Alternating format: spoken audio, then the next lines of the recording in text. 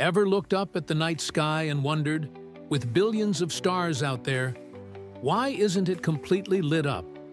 It's a real head-scratcher called Olbers Paradox, and the answer is way cooler than you think. First, the universe isn't infinitely old. Light from super-distant stars is still on its way to us, and simply hasn't had enough time to arrive. It's like waiting for a package that's been in transit for billions of years. Second, the universe is expanding, and it's stretching the light from those faraway stars.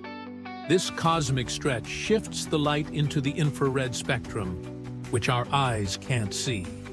So, the light is there, just in a color we can't perceive. And finally, space isn't empty. It's filled with massive clouds of dust and gas that act like a cosmic fog, blocking and scattering starlight before it ever reaches Earth.